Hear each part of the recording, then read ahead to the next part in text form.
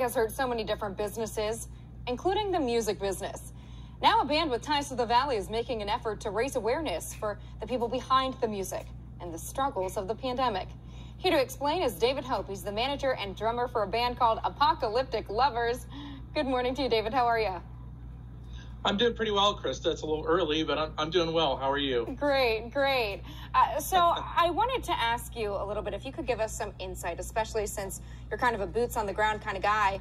What has the pandemic been like for people who work in the music industry?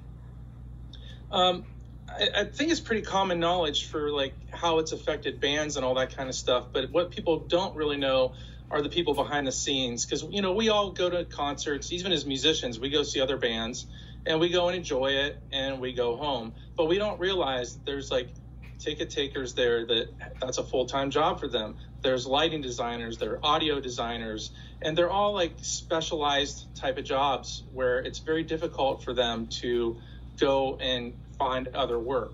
So it's been very tough on a lot of them. My wife used to work for one of the largest production companies in the Southwest, because I'm currently in Arizona, moving back to Ohio soon, and they have 3 different locations, and they're basically running with skeleton crews, and you know, a lot of people are laid off with families, and you know, selling homes so they can live off that money to get by until they're back to work, and nobody knows when they're coming back to work, and you know, they're going to be the last ones up and running. So it's very scary. So you were seeing this firsthand, and you decided you wanted to do something about it. Can you tell me what was the big idea that you came up with? Well, basically, we had an album that was all ready to be recorded, and we were going to support it with a tour, and then COVID hit in March. And we were planning on releasing that album in 2020, and we decided, okay, that's not going to happen. And I get really antsy, and I saw this stuff going on around me, especially with the production company here that my wife used to work with and our friends. And you hear all sorts of stuff. And, you know, I started having fans of ours and friends of ours either text me or email me, and we're like, man, you should do a video for your song Better Days. The lyrics are so relevant right now. It's crazy. Because my lead guitar player, Sean, his name's Sean McGee.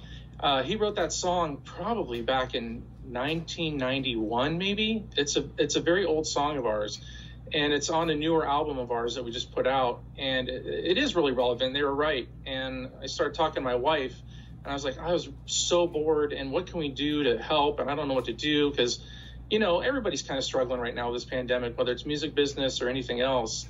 And I don't know, just honestly, the idea just came off the top of my head that, wow, you know, streaming revenue, as little as it is, it adds up over time. And even if somebody can't donate directly to MusiCares, which is, you can find MusiCares at Grammy.com/MusiCares.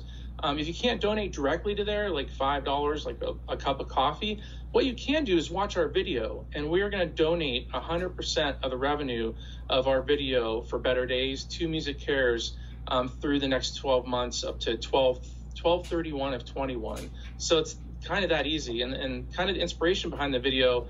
If anybody remembers the video for Van Halen's Right Now, it was very inspired by that. And then we were just finishing editing the video, and then Eddie Van Halen passed away. So that was a little freaky, but that was the inspiration and kind of how we came up with it.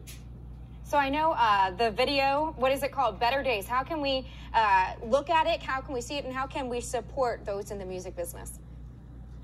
As far as how you can see it, you can go to the Apocalyptic Lovers YouTube channel.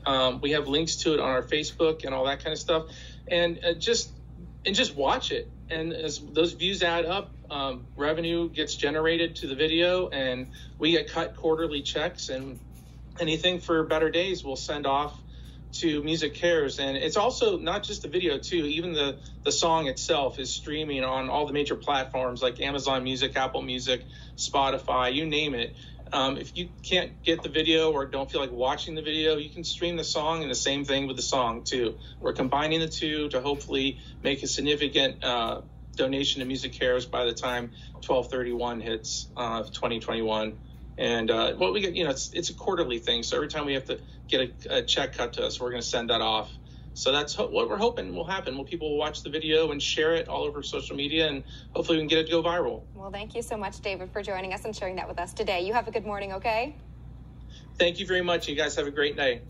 That's a name you probably won't forget, Apocalyptic Lovers, okay? Pretty easy to Google. Steve?